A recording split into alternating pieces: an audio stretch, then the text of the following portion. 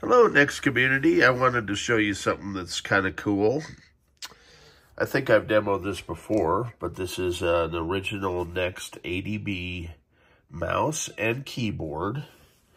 And I'm using Big Mess of Wires Wombat, which allows you to hook in. You can go either way with this, which is kind of cool. But it takes an ADB signal, converts it to USB. I've got it plugged into my USB multi-port connector. So I'm always using different cables and devices. Bless this mess.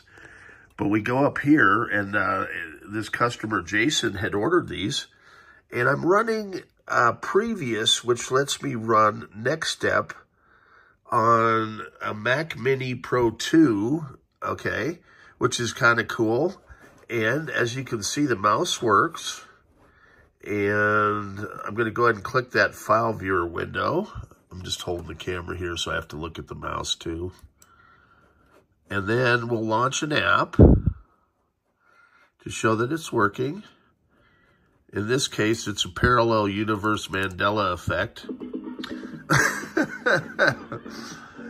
It's Mark Wahlberg as Marky Mark and the Funky Bunch, and then some dancing skeletons in NeXTSTEP, which is kind of fun. And then at the same time, you can actually launch an app. In this case, we'll go ahead and launch Edit, and then you can see that you can type in it using the NeXT ADB keyboard, which is pretty neat.